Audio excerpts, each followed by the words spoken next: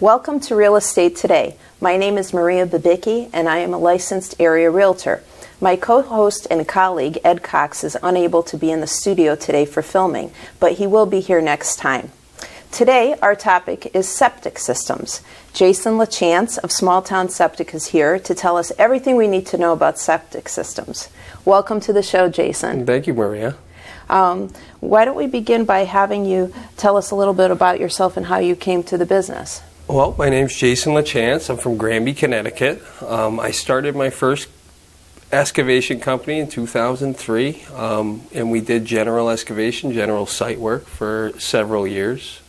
Amongst the tanking of the real estate market, kind of put a shortfall to our business. So we were already licensed in the trade of installing septic systems. So we looked towards more of the service end of that in 2008. So me and my wife decided to start Town Septic. And we've had amazing success with that, where we've really been able to grow it into something that is really our whole focus pattern. So we don't really do anything else than septic work these days. It's been very good. Okay, that's great. Can you tell us a little bit about how septic systems work? Because a lot of us don't understand it. Well, I can understand that. It's a lot of stuff that's located under the ground that you don't see, and if it's out of sight, it's out of mind. Mm-hmm. So the way it works is, in a typical home, and each house can have some variation to this, but your typical home will have your house and a 4-inch main discharge line, and that line is feeding a septic tank. Now we're bringing your material from your home to your septic tank at a great rate of speed, meaning that the pipe is pitched down very heavily. The reason we're doing that is a lot of times you have a solid component coming with this material or this liquid affluent traveling, and we want to make sure it gets from your house into your septic tank itself. Once it enters the tank, we want to stall the flow. So we use what is called an inlet baffle. And that can take different styles of inlet baffles, but the most similar ones are either a split wall baffle or a T-drop baffle. And that is merely taking the water and pushing it straight down. So you have this water, this affluent coming from your home, discharged into this tank, and it's coming down the pipe. It hits this wall and it pushes it straight down. Now the bottom of a typical septic tank will be completely flat. So we've essentially stalled the flow. That molecule has fallen in and it is not moving anymore. We would like each molecule to spend roughly about 48 hours inside this tank for treatment. Now, depending on the age of your system and the style of the one that you have installed, you could have different styles of septic tanks. Newer stuff would be 2-compartment. Older tanks would just be one large single compartment.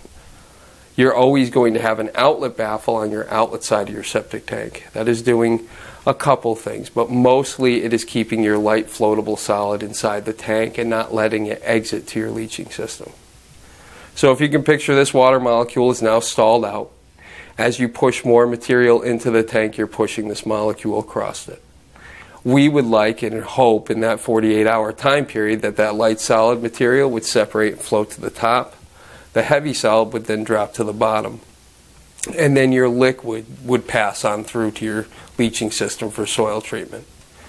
Once your liquid passes on through, depending on the style of leaching system that you have, you're going to screen that dirty water using your soil. So that is going to screen out any bad bacteria, pathogens, any negative pretty much things that are attached to that molecule, and then let the water travel back in a clean version into a natural water course where it can be recycled back up into the rain, into a river, into our drinking resources, things of that nature. But the water is essentially clean. Now, how far is the septic system required to be from the well? Proper separation distance is 75 feet to be maintained from all wells. Mm-hmm. That includes your own and all neighboring properties. In some cases, you do not have the space on your particular property to maintain that separation distance. In those cases, we will issue what's called state variances. So the health code reads one way and what we can accomplish is in another way. We will give you a variance to the health code, meaning it could not be reached no matter what we did with the septic system. If you have a state variance, it is considered to be an approved practice of installation. So it's just a certain step, but maintaining 75 feet of separation is state health code guidelines. Now, Should that rise a lot of concern if your septic system is not 75 feet away from your well? Not necessarily. If you can picture, water does not move horizontally through the earth. It moves up and down. So it's always a weight of up and down. To get a cross-contamination between your septic system and your actual drinking water source or well, you would have to be tapping off the same sources. So your water molecule, your liquid affluent from your septic system would have to hit some kind of bedrock or something like that that was not letting that water material get screened through any kind of organics or any kind of soil, and then it's running down into your well itself. And then you could have a contamination of water, but that is a very, very rare thing. All right. Very rare thing. Now, if you want to find out about your septic system or someone else's, exactly where do you go? Well, it depends on the area that you're in, but considering we're in Simsbury, this is Farmington Valley Health District. Mm-hmm. They have a wonderful website that is super easy to use. It's fvhd.org, and there is a document search page there. So if you type in the name of your road, and then you'll click on, and you'll get all the addresses that they have a file for on that property. If you do not see your address listed there, that is not uncommon. The health department was instituted in 1978. They did a major records transfer from all the local town health departments to the Farmington Valley. Some of those records did not pass through as well as they had liked, and sometimes you do not have a file that travels with the property. If you have a newer home, you are guaranteed to have a large documentation trail that travels with it, or if you've had any major repairs made to your septic system. If you've had a tank installed, if you've had a new leach field installed, if you've had a full repair done to your septic, within the last 30 years, you will have a large amount of documentation that travels with that.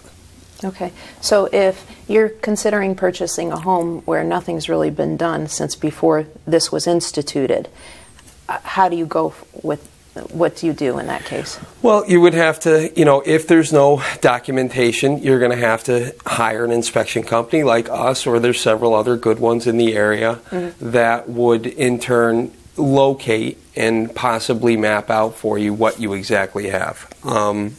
Obviously, it's good to know where your septic is for multiple reasons. If you are purchasing a home and you might possibly want to install a swimming pool shortly after you buy the house, you want to know that where I was planning on putting my swimming pool is not on top of my septic system for multiple reasons.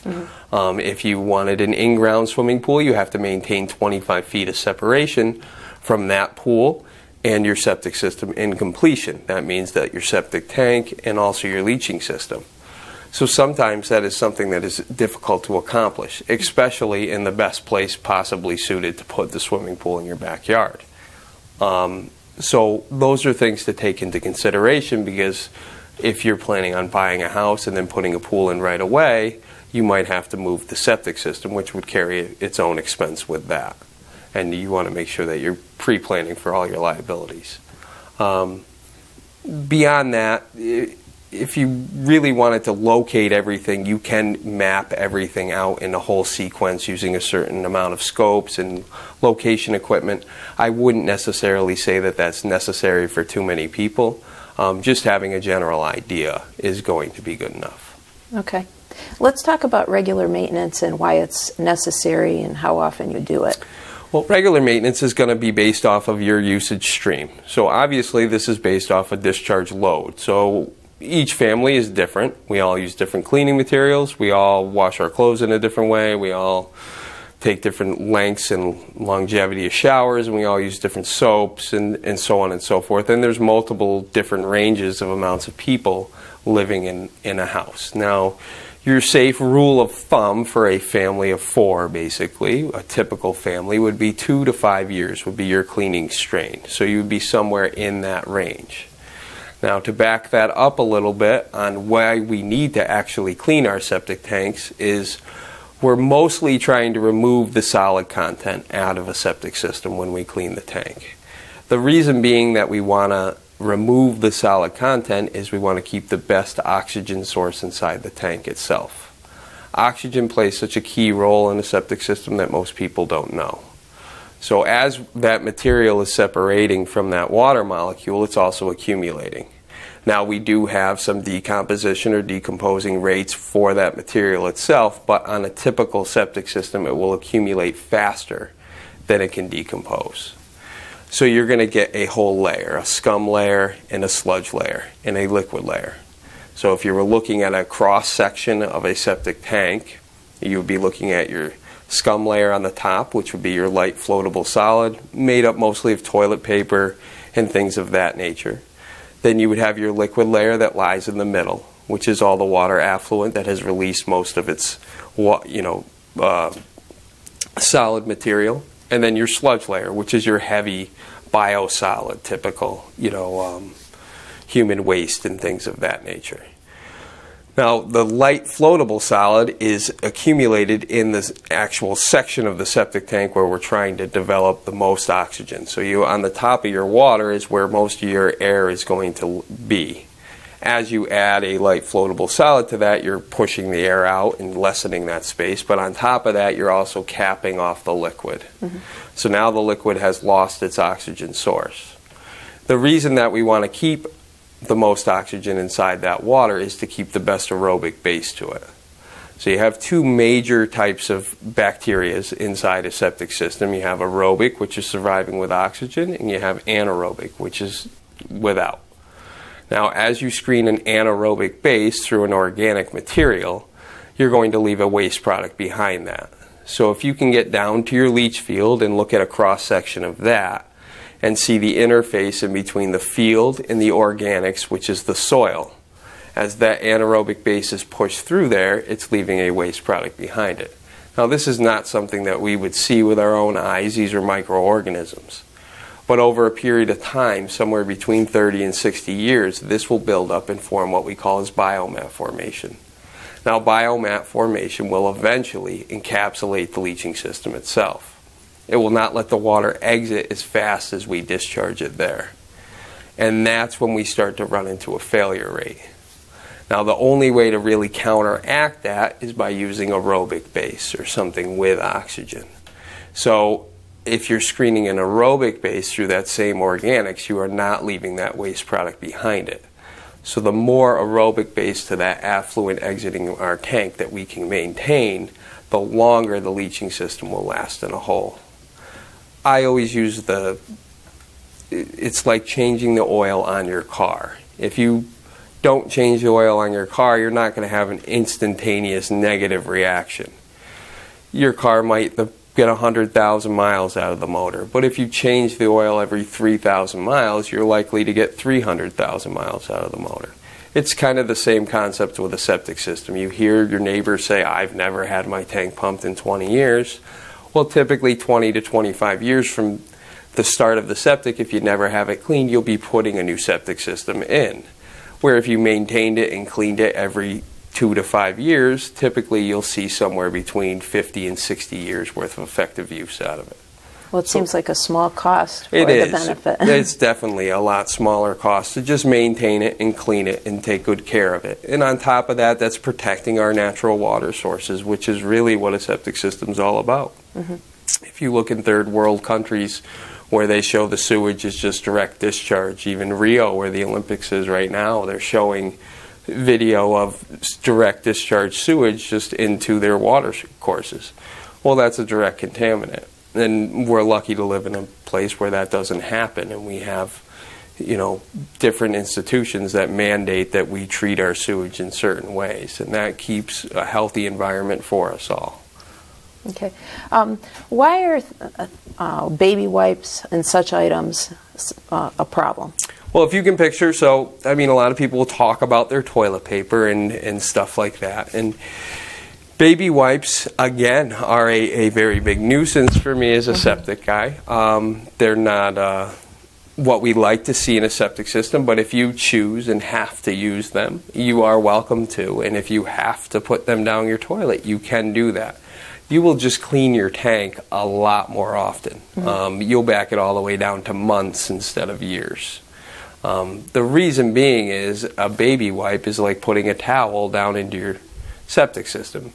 if we're trying to eliminate that light floatable solid and you put a bunch of towels down there, obviously that is not going to play into your hand. No, that doesn't sound like a good idea. So they accumulate rather quickly and they do not decompose at all. Even if on the label they do say septic safe, we have found that we're just not seeing a decomposition rate that we find suitable with those. Okay. So it's like putting a bunch of rags inside your septic system. You can get solid transfer above your baffles with them because they accumulate so quickly, and they also cap off the oxygen source rather quickly inside the tank. So if you do choose to use those things, and then you do choose to throw them down your toilet, you should choose to clean your septic tank every 3 to 6 months possibly, which is an expensive undertaking. I do not recommend that you do that. If you do choose to use those products, which they're fine to use, just throw them in the garbage, and that's a nice way to get rid of them without having any extra incurred costs. Okay. How about basic maintenance as far as the safety, like putting grease down your garbage disposal, how the garbage disposal ties into this whole thing? So a garbage disposal is a nice thing to have. I have one at my own house, and I have a septic system. Grease is a totally different thing. So grease, no matter if you had sewer, septic, any kind of disbursement of waste at all, grease is going to be very tough. If you can envision, grease is something that is a liquid when you're pouring it down somewhere until it gets cold. Well, typically inside a pipe you're going to have cold water, so it's going to come in contact with that, it's going to solidify, and then it's going to get hard. At the same token, it's very sticky. So it's going to stick to your piping, it's going to stick to your everything, and it's going to cause you clogs, and it can transfer out into your leaching system because it does transfer as a liquid. So a lot of times it will not release off the water molecules, and then it will cause you an issue in your leach field. Grease is just a no, all the way around. I would suggest not to use grease down your drain in any scenario. Beyond the grease, a garbage disposal is something that is nice to have. When you're using it, I see the TV commercials where they say put all your food waste and save yourself from any trouble with animals in your garbage can down your garbage disposal. I would not suggest to do that with a septic system. On multiple levels, you're causing issues. For the first, you're putting an undecomposed matter inside a septic tank. Now, an undecomposed matter is something the biology in the tank is going to focus on, and it's going to kind of pull itself away from the things that we want it to focus on down there. So you're going to change that dynamic slightly. Again, typical vegetable waste or things of that nature is going to be a floatable solid, so that will instantly float to the top. Again, we're concerned with solid transfer out into the fields, possible jumping over baffles and things of that nature, but mostly it's going to cap off that oxygen source again inside the tank at a quicker version. Now, if you choose to throw every bit of your food waste down your tank, we would hope that you would clean your septic tank a little more often. Not as often as if you were doing the baby wipes, but maybe you would be back down to like a year or something like that. More what we would rather see you do is scrape the waste into the garbage, and the little bit that would get caught in the drain that becomes a nuisance, that is fine to travel down through the garbage disposal. That's how we use the one at our house. Okay. What about driving over the leach fields? So driving over, this would be another reason why you would want the location of your septic if you were buying a new house. Say you're moving in and you want to move all your stuff in, obviously you're probably going to have a large truck or something, and you might find yourself where you might want to drive over a different part of your yard than you typically would. The componentry of a septic system, or the leach field itself, it depends on what style leach field you have. They make several different products to create a leach field, and some of them are made out of plastic, and some of them are made out of concrete, some are just piping. There's a lot of different things, and some of them are fairly fragile, for dense load pressure. So my best advice in that scenario is just not to do it. If you truly could not find a way around it, I would definitely do my due diligence and find out what type of leach field I had, call your service provider and ask them if it would be safe to drive, what style vehicle, and how much weight possibly would be in it. That would give you the best probably results at the end. At least you would have some knowledge going forth. Is this true that some people have leach fields running under their driveway? It is very true. I just installed a new leach field at my own house this past winter, and we put it underneath my driveway. If you're going to do that, you're going to have an H20 load system, it's called. So it's specifically designed to be driven on by all vehicles. So we wouldn't have an issue of a low density problem. They're typically going to be made out of concrete. They're concrete structures. And they're going to actually be double the thickness of a standard capacity system. So the concrete will be double the amount. It is not something that would typically be put in unless it was going to be put in a driveway, purely off the fact that it's really not cost effective while you're installing it because there's so much more product involved in it. Okay. All right. And as far as the number of bedrooms in relation to the septic tank size, say you have a 4-bedroom house and you've decided to put on an addition with a 5th bedroom, but your septic system was created in mind for the 4-bedroom. How does that pan out? So a lot of people give us this call. This is a pretty common thing that we get all the time, where people are purchasing a new house and they have the thought that we're going to buy this house and upgrade it, and we want to put a 5th bedroom or a 6th bedroom or a 3rd bedroom onto a 2-bedroom, whatever it may be. Now, the beauty with the health code, the way it reads, is that we do not need to update the systems. You're already incurring a cost of putting on a addition or whatever you may be doing to the home, so they do not make you incur a cost that you have to update the system at that point. What they will do is, when that septic system comes to failure, so when its time does come due, you will have to bring that up to a code compliant repair at that point. So whatever the structure is that's standing there at the time the system does fail, you will be required to meet the health code for that structure. So if you had a 3-bedroom septic system and you added 2 bedrooms to the house, and then you had a 5-bedroom home and the system fails, you'll be required to install a 5-bedroom code compliant septic system at that point. The difference is, these septics are oversized inheritively. It's state health code. This is a state agency, so everything is somewhat oversized. We're giving to each bedroom, we're figuring for 2 people for each bedroom, which obviously is not the standard. Most people have 1 person in most bedrooms, and then maybe 2 in one of them. So we give 2 people to each bedroom and 75 gallons to each person each day, which is inheritively a decent amount of water for a person to use. So I think that if you chose to add a bedroom to your home, you probably would be just fine going forward. You just need to know that if it does fail, that you would have to bring it up to health code standards at that point. Okay. Now, a question is, what about if you have access to the sewer from the house you purchased? What is your responsibility to tie into the public sewer? So you don't have any responsibility to tie into the public sewer. In different towns, like in Simsbury, it is a requirement if the sewer is stretched out in front of your home, if you have the main in front and they do have egress into the main for you, meaning they have a lateral attached to your property, that you will no longer be able to obtain permitry to repair your septic system. So at that point, you would be mandated to, if you had an actual problem with your septic, you would have to tie into the sewer. So they don't make you do it when they bring it across or in front of your property, so you aren't forced to do it at that point.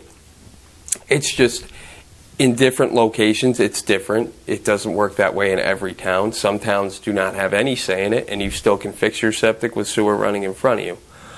Typically, the big cost with sewer is getting the main in front of your house. There's going to be an assessment fee. So if that assessment fee is going to be paid whether you tie into it or not, so typically most people would feel that that would be a value to tie into the sewer if it went in front of their house and the assessment had already been paid. It would be less expensive than fixing a septic system.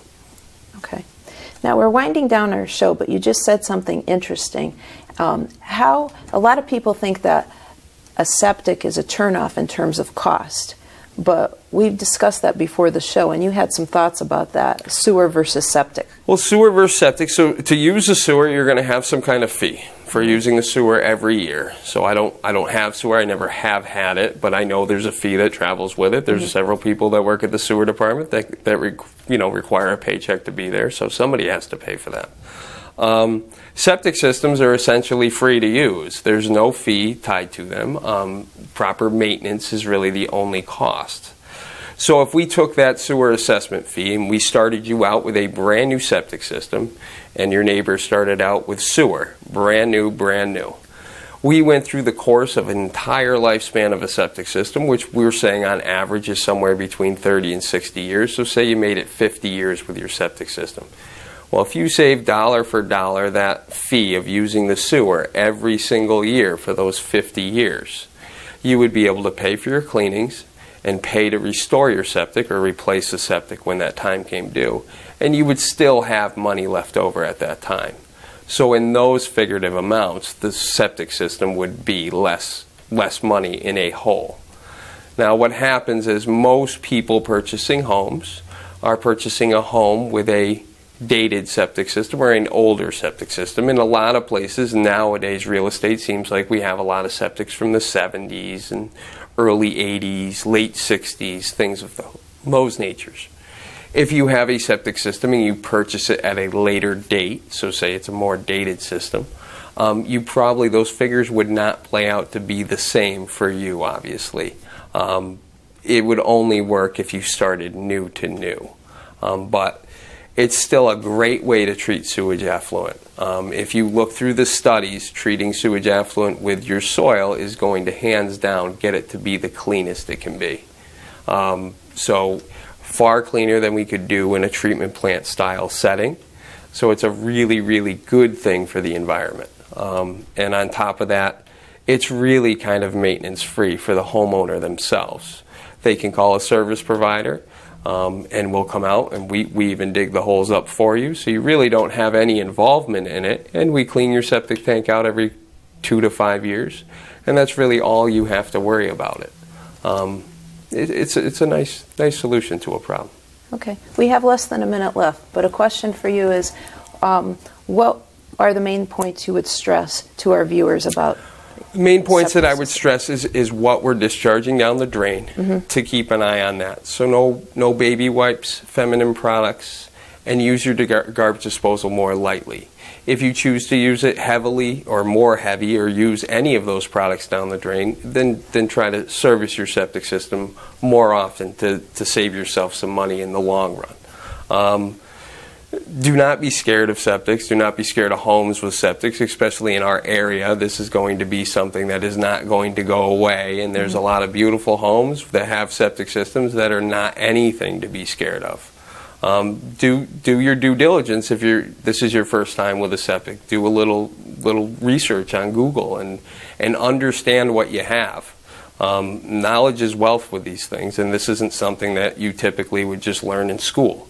So understanding what you have is really a big benefit. Okay. I want to thank you for coming today. It's been a pleasure to talk to you, and you do a great job. And, we've used your services, and we're very happy with you. Thank you. So, thank you. Thanks again. Thanks for having me.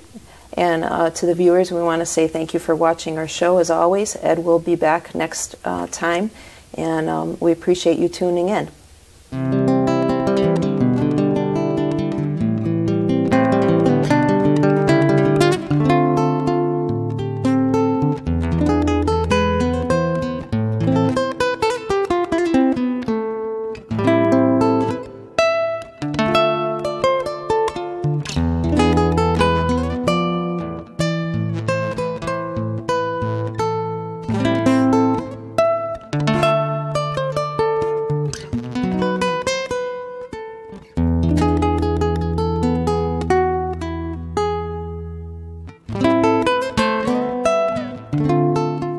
Funding for Simsbury Community Television is provided in part by contributions from viewers like you.